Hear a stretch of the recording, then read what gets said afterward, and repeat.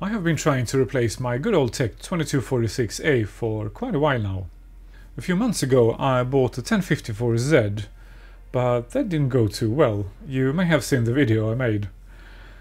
The scope seemed great, but the software was just completely unusable for YouTubing. Luckily Rigol were kind enough to take it back. So I have been saving up for one of the way more expensive scopes with great software. I'm still saving, but now there's a new kid in town, so maybe I don't have to. Today we're going to unbox and try the brand new Rigol DHO800. This scope is in the same price range as the 1054Z. I have not been able to find any information about how good the software is, so we're gonna have to find out today. This is not going to be a proper review, I'll leave that to Dave Jones. Instead, we're going to try it out with some real vintage computer project. That was a really short intro, because I'm eager to get this thing out of the box and try it out. So let's see what we got. Okay, the box in a box. Rather fancy packaging. It's sealed with a sticker here, so let's peel that off and see what we will find inside. Okay, we've got some documents in the lid here, and it's a warranty card, a packaging list, certificate of calibration, and a user's guide for the probes. The manual doesn't say, but I think these are 150 MHz. And then we've got scope, of course. Oh man, that looks so nice. Yeah, I like it already. We haven't even powered it up, but it feels so solid. I really hope the software is great for this scope, because I like what I see so far. Then we've got 4 probes. The DHO800 is available in several different variants, and I went with the 804. So this is a 4-channel scope. And then we've got this tiny power supply, a USB cable, a power cord, and a ground cable. Okay, first impression. Well, if you care about such things as look and feel, you're gonna love this scope. It feels incredibly solid and way more expensive than it actually is. I was expecting it to be a bit flimsy because it's so small, but I don't think it's going to fall over anytime soon.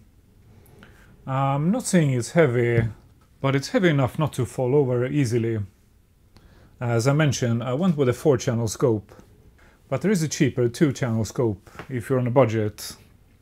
But I'd say this is cheap enough. At the back there is a VESA mount.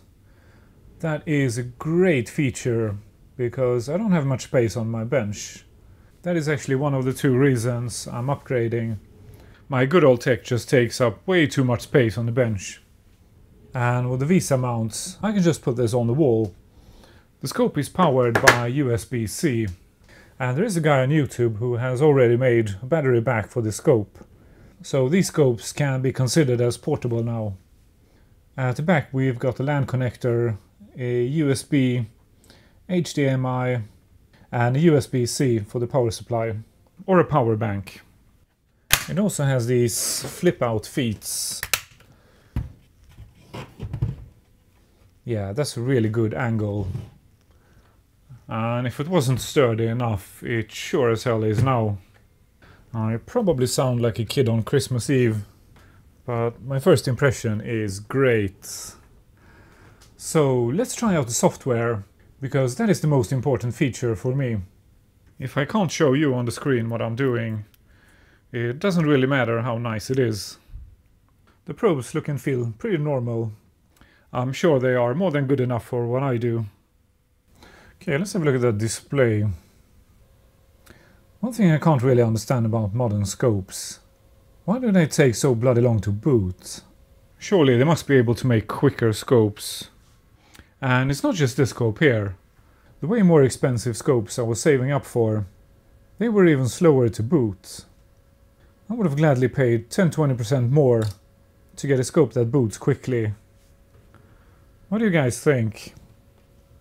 Well, I don't know if it's going to matter in real life, but there's a lot of glare on the display. That display is very reflective. Not a big issue, but it would have been nice if it wasn't quite so glossy. It is, however, super sharp, very clear and very easy to read. That is a very nice display. I think we need to adjust that probe. Yeah, that's much better. Well, this looks great, so let's hook it up to a PC and test the included software. Okay, I just finished reading the quick guide. And for PC software, it's referring to the Rigol Ultra Sigma. That sounds very familiar. I hope it's not the same Ultra Sigma as for the 1054Z. And the link was to the Chinese page. So let's go to the DHO800 page and downloads. There is one firmware update here, so I'll check in the scope if this is the firmware I already have. Then we've got Ultra Sigma instrument connectivity driver. Oh, that takes forever to download. That is a very slow server. I'm gonna have to skip ahead here. I just had a look at what I'm actually downloading here. And this is Ultra Sigma 010601. And according to this page here, this version here is from August of 2019. So this must be the same crappy software that we tried with the 1054Z. So either this information here is incorrect, or Rigol has pretty much abandoned this software. So I'm gonna skip this. Yeah, check out this Ultra Sigma installation guide. The guide is from 2011. Seriously, what is going on with this software? Okay, let's skip it and try out the web control instead. And apparently we have to turn off the scope before we hook it up to the network. Okay, scope is connected to the network, and the scope now has an IP address 192.168.1.10. Okay, we are connected to Rigol web control. Okay, that was really easy. Yeah, this is looking good. So let's bring out the project and give this a try. So in the Ultra Sigma that we're trying with the 1054Z, if we moved any of the knobs on the scope, it wouldn't show up on the display. So we had to replicate everything we did on the scope in the software too. So as you can imagine, that was completely worthless. This software doesn't even have the controls. So I'm assuming if I use the controls on the scope, yes, it's showing exactly the same thing on the PC as on the scope. So that is great. And it looked like it was pretty much instant. Yeah, that is a very short delay. I think that is acceptable for what I do. Yeah, this is looking good. This is already a million times better than Ultra Sigma. Okay, let's see how quick it is. Okay, so I'm gonna grab the probe and touch the output terminal on the scope and see how quick it is. In 3, 2, 1. Yeah, I think that's less than half a second of delay. 3, 2, 1. Yeah, that is quick enough. So this is perfectly usable for YouTube stuff. This is exactly what I was looking for. I guess the next thing is to try it out on a real project. I'll grab a motherboard. Okay, the cursed Commodore PC10. If you're new to this channel, there used to be a VARTA battery over here, and it obviously detonated. How about global thermonuclear war? And nuked half of the bloody board. We have already done tons of work on this Commodore on this channel, repairing traces and replacing bad components, and it's still not working. So let me connect some power And we'll poke around with the scope and see if we can find something interesting. It's been a while since I worked on this board, but if I remember correctly, voltages are good and all the pins on the CPU looked fine. And I think we checked all the RAM chips and every single component is replaced in the damaged area. Okay, let's start with something simple here. Let's check the voltages and see how this software works. Okay, nice and clean 5 volts and 12 volts and minus 12 volts, and here's another 5 volt rail. If I remember correctly, all the pins checked out good, but let's check them again just to try out the scope. So VCC is fine and the software is definitely quick enough. Yeah, it's pretty much instant. Okay, so let's check the reset pin. So I'll turn the machine off and turn it on. Yeah, that looks good. So it just briefly jumps up to 5 volts. So reset is fine too. So then we can move on to clock. Clock looks good too. Let's see if we can measure the frequency. Oh, here it is, I think. So let's check the clock again. And we're running at 7.2-ish megahertz. Let's move that trigger point. Yeah, I think that clock is fine. I'm not sure about this thingy here. So let's check the address and data pins. So I'll just quickly go over all the address and data pins. They were fine last time we tried them, so I don't expect to find anything here. Yeah, same thing on this side. All the address and data pins look fine. Okay, so the CPU is ticking along nicely. So if I remember correctly, there was some funny signals on one of these chips here in the last attempt to repair this board. But I didn't have a spare chip, so we didn't replace it. And these chips are tested in the TL866, but I don't think we can trust it entirely. So let's see if we can find that weird behavior. So the first chip here is the 74LS245, and it's a bus transceiver. So this pin here is VCC. And we're getting 5 volts. So I'll just quickly go through all these pins here. They look pretty normal.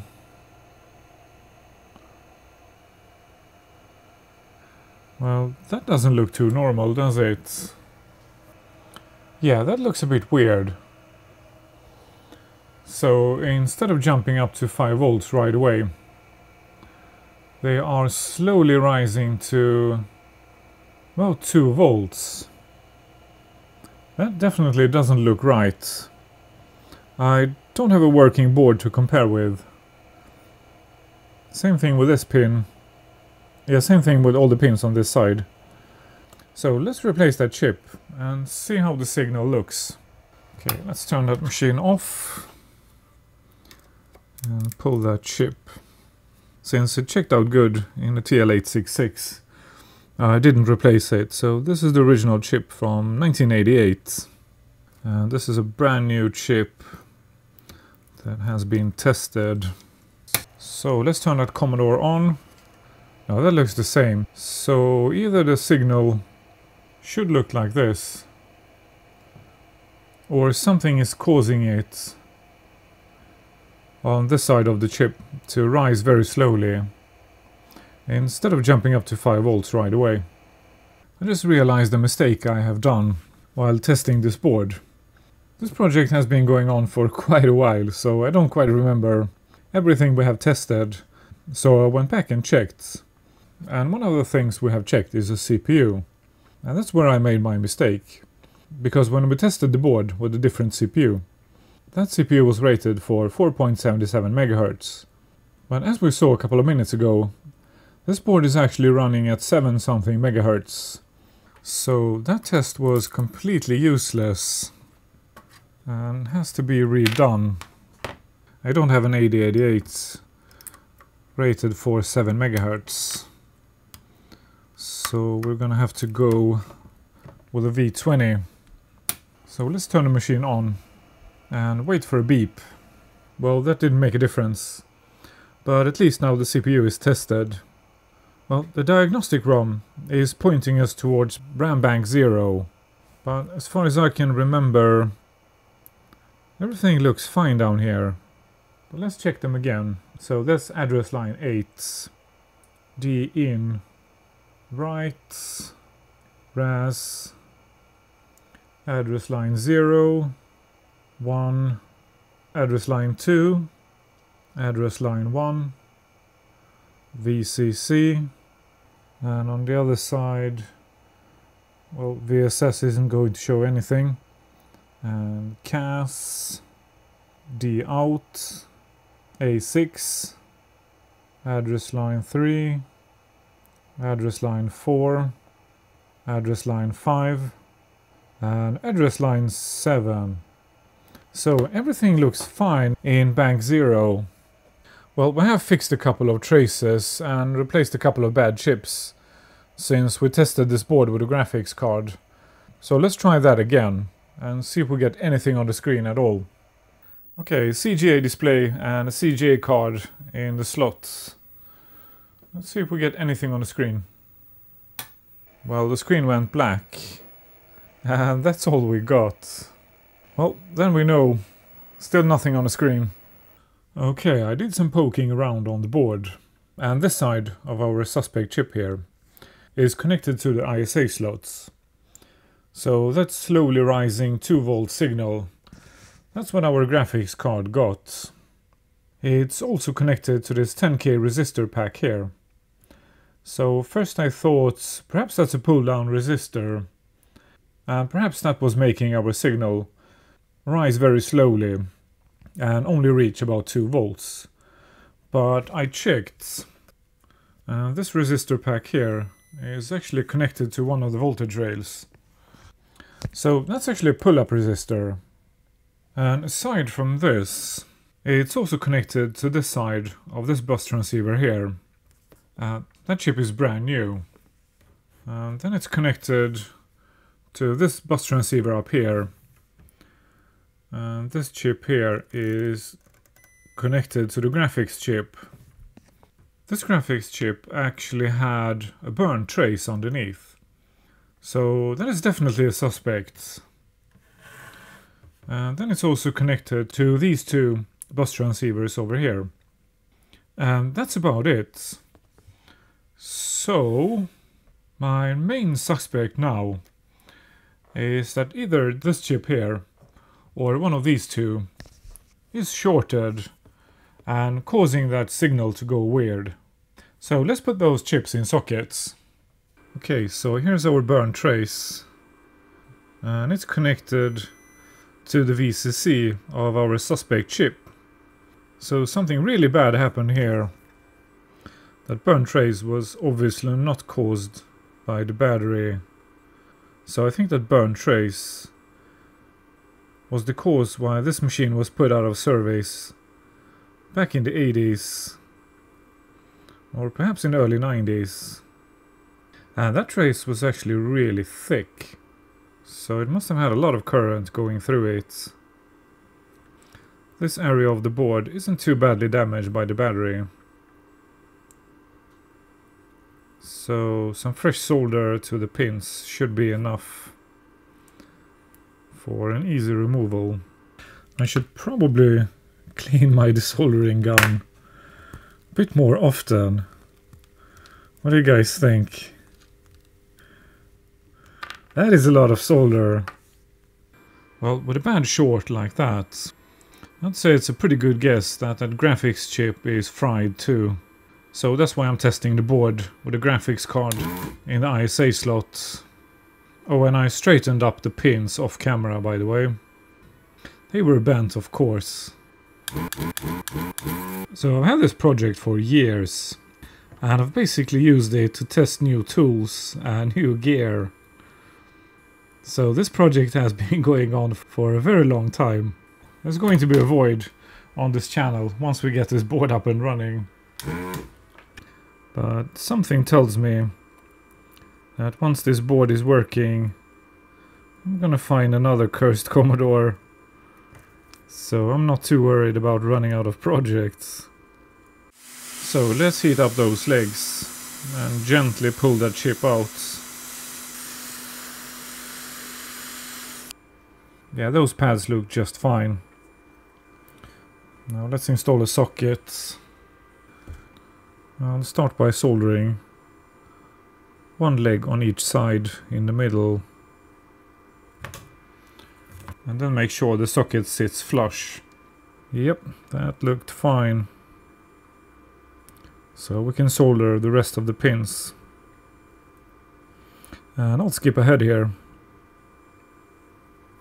Now let's clean that flux off. Yep, that's good enough for me. Okay, chip out and socket installed. Let's see if anything has changed. Well, signal still looks good on this side. But how about this side of the chip? That's interesting. It's definitely different. Well, it's different, but it's still weird. I think it's going slightly higher in voltage now. Let's check. How do I change this thing to peak? This should be an easy thing to find. So where the heck is it? Ah, here we go. And here's peak to peak. And we're getting 3 point something. But it keeps moving. It has tons of these small spikes. And an occasional slow rising spike that goes up to 3 point something volts. Well, that leg looks different.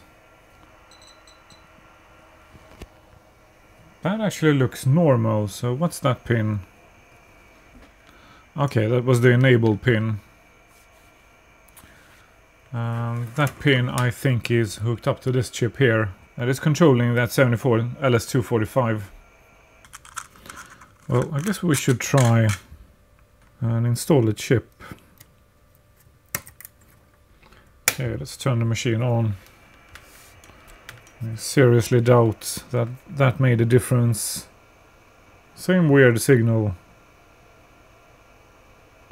But notice that it's different from before we pulled that chip. Does this mean we have several bad chips? We'll definitely test that chip later. But first, let's pull the other two chips. I'm not sure if I mentioned it before, but I think these were 74 LS245s too. And I actually think they're quite prone to fail. The graphics chip is a suspect too, of course. But I can't see how it could interfere with the bus. Because I'm pretty sure it's connected to the bus through that chip we just removed. Well, in a way, I wish the previous owner had removed that battery before he put it into storage. But at the same time, I find it quite interesting to try to find that fault. So maybe everything is in order. If you're playing along, by the way, don't be too quick to straighten those pins up. Make sure that the solder actually has melted before you start bending on the pin.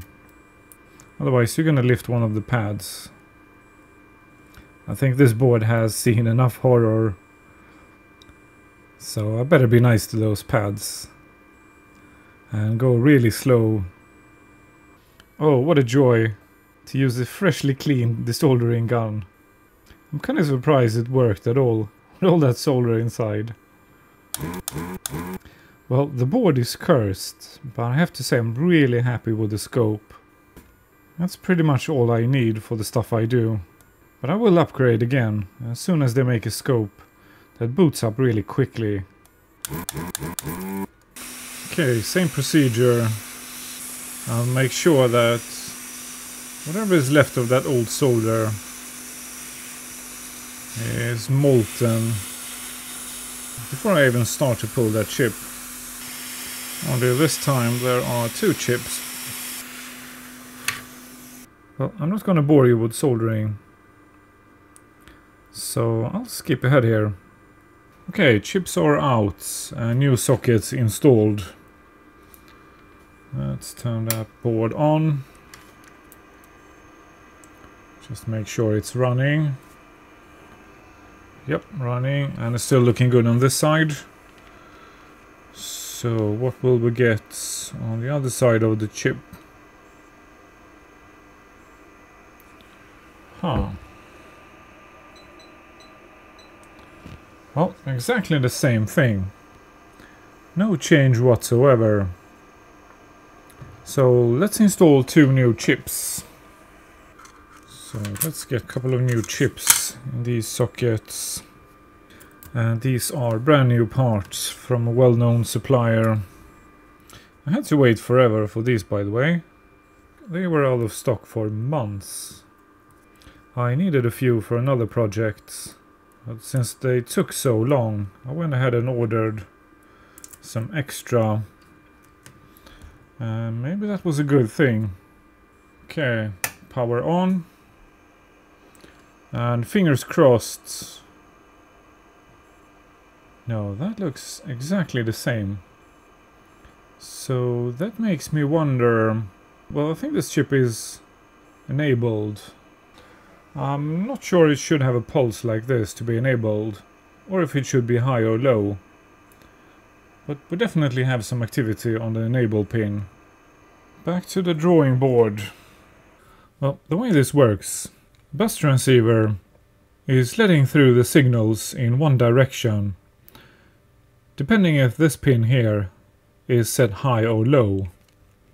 So for our next tests, I've bent that pin out, and I think it's in a high state when it's completely disconnected. But it doesn't really matter whether it's high or low for this test.